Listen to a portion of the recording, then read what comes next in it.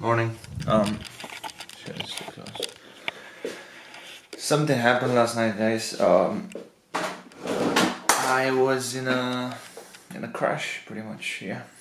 I mean, I'll tell you a bit more about it later on today. But yeah, I'll start the day off by showing you what I'm gonna eat. This is my breakfast. Cereal, raspberries, strawberries and blueberries, and I'm gonna add some soy milk.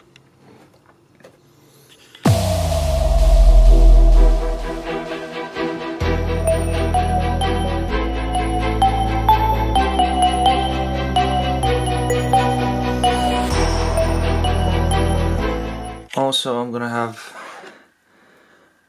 it was hot chocolate yesterday, but now it's like cold chocolate, I guess, with coffee. I couldn't finish it last night, so I'm gonna have it now with my breakfast. Finished breakfast. Watching The Punisher. I'm gonna have my vitamins now. Usually I have 1 pill a day, sometimes I miss.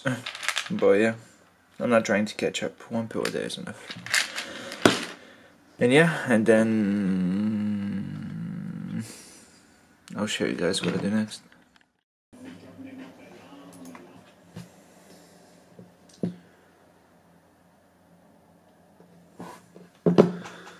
Guys, I'll briefly tell you what actually happened and why I'm recording this video today. Yesterday, I had a shift at the Broadway Hotel, which is like 1 hour away from Coventry. And yeah, it was like an 8-hour shift from 3 to 11. They let me go earlier, around like 10ish. And I was like rushing on my way home, and it's a 1 hour drive. And what happened was, I mean, everything was okay until like I kind of reached Coventry, and the car in front of me slowed down, like, yeah, slowed down, and I wasn't really sure if the guy's gonna stop or like just slow down and then continue forward or anything. And then all of a sudden the car was like too fucking close, and I tried to avoid hitting it, and what happened was I turned right. I was in the middle lane, so I turned right into the lane next to mine, and yeah, the car started like spinning, like whoosh, left, right, and then I hit the side of the road. Like there's something like a fence or whatever it is that's splitting both roads, and yeah, my car is pretty fucked up right now. And 3 guys stopped and, you know, asked if I was okay. I mean, I couldn't speak for like 10 minutes or something. The airbags went off, my lights, the car was like beep beep beep, all kind of alarm systems in there. These guys pulled over, gave me a hand, and like they were asking me if I'm okay, but I couldn't answer shit. And they were the ones that called the police, because it was on the A46, like on the way to Coventry, like 4 miles just before the city. And yeah, the police came. They asked me for my like my driving license and stuff, and then I checked, and usually I have it in my bag, but I didn't.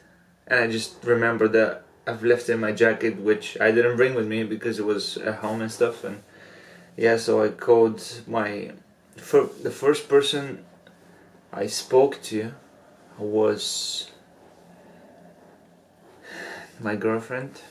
Yeah, I called her. She's in America currently, but yeah. And these were the like 10 minutes after the crash. She was the one I spoke to, and then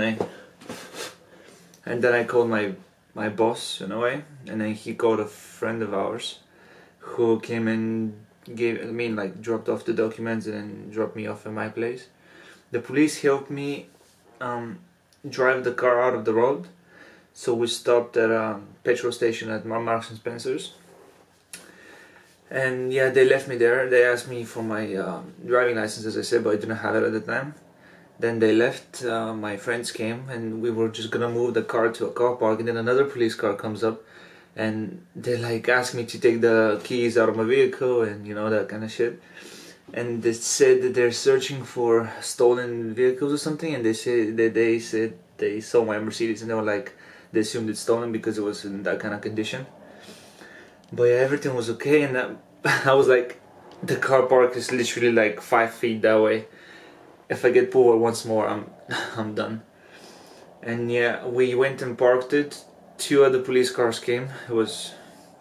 They didn't say anything, they just arrived, I don't know, for backup or whatever. And yeah, we left the car, we transitioned all my items from it, like all belongings and stuff, like everything, literally everything. And we left the park there. I was calling my insurance throughout the thing, but apparently on the wrong number. Then I came home, sorted out my things, and checked my documents and found another number to make a claim, and called that number, and they picked up after like 20 minutes, and we had a chat for another half an hour. The girl couldn't understand the word I was saying, which is so, it made me spell everything like letter by letter. It was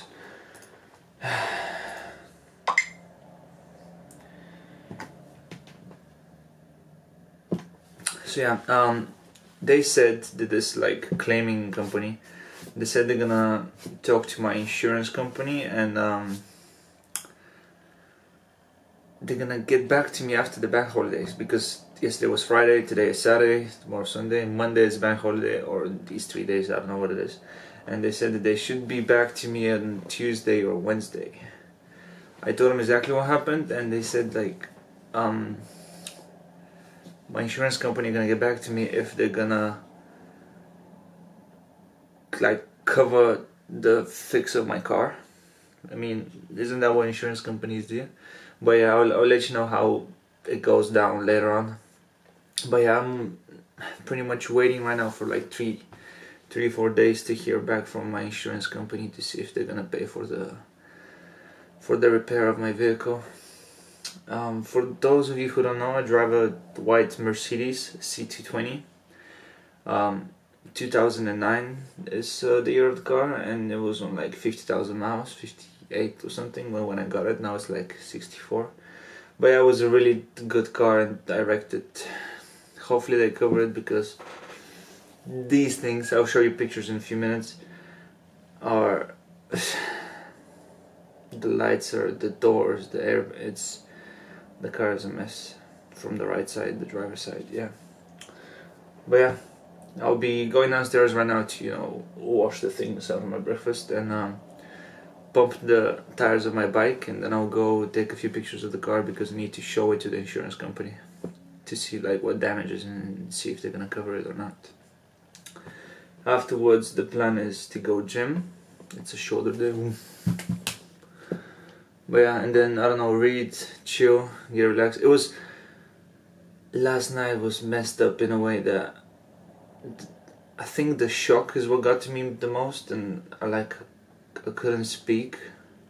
I started, you know, like swearing my words, and yeah, I couldn't fall asleep last night till like 3 AM or something, and I was in bed at 1. I was like turning around, like, you know, I like, my room is close to the street, and I hear these like noises from other cars, and I freak out, and it was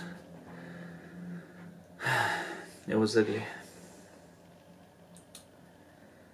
But yeah, either way, I'll show you the pictures of the car now.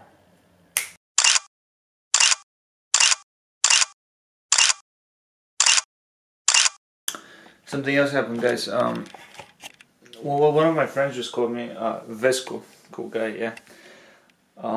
Yeah, he's gonna come with me to have a look at the car, see what, he's, I would say, an engineer, but I'm not really sure what he is, but he has a really good understanding about cars and stuff, and he's gonna help me take the shots and things and see what's gonna cost what. He'll give me his opinion in a way. And yeah, I'll cycle downtown, and then he's gonna pick me up from the city center, and we're gonna go see the car. Boom. Outfit's ready. I prepped a meal because I might get hungry on the way. And yeah, time to go. Bike is also ready. Whew. Let's see it.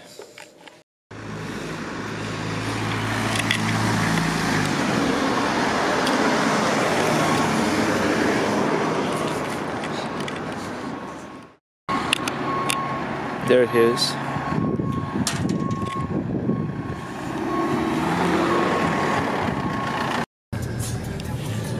Who's this guy? Yes?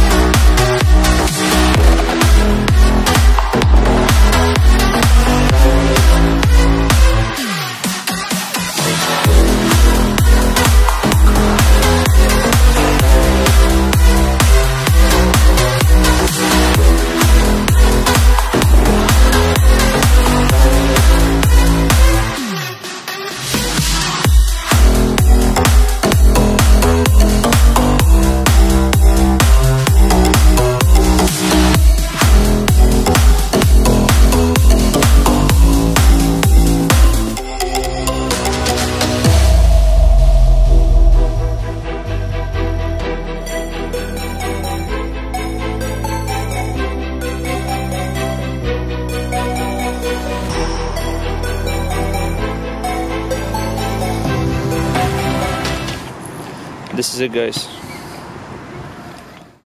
Да. Вона не.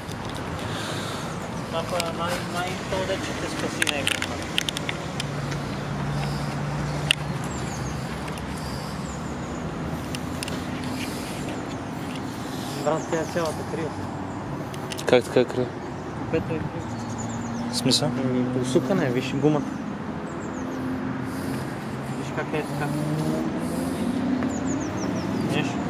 Тая гума е хем е така, хем е така.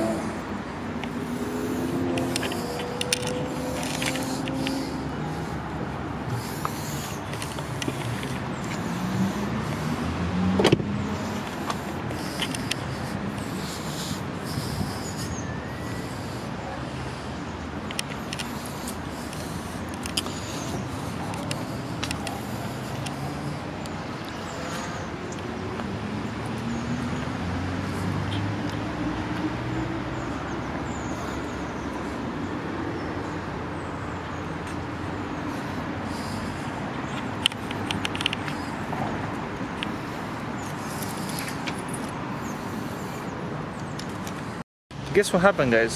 I got this on my windshield. So yeah, this is it, guys. We're gonna see what we're gonna do. We're gonna check what's functional, what's not.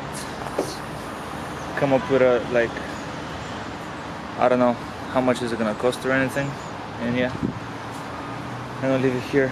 I'll let you know what happens in the next vlog, where, you know, I get back, my insurance company get back to me and tells me, you know, if they're gonna cover it or if they're gonna buy it off, or I'll let you know what's gonna happen. But yeah, thanks for watching and stay tuned for the rest of it.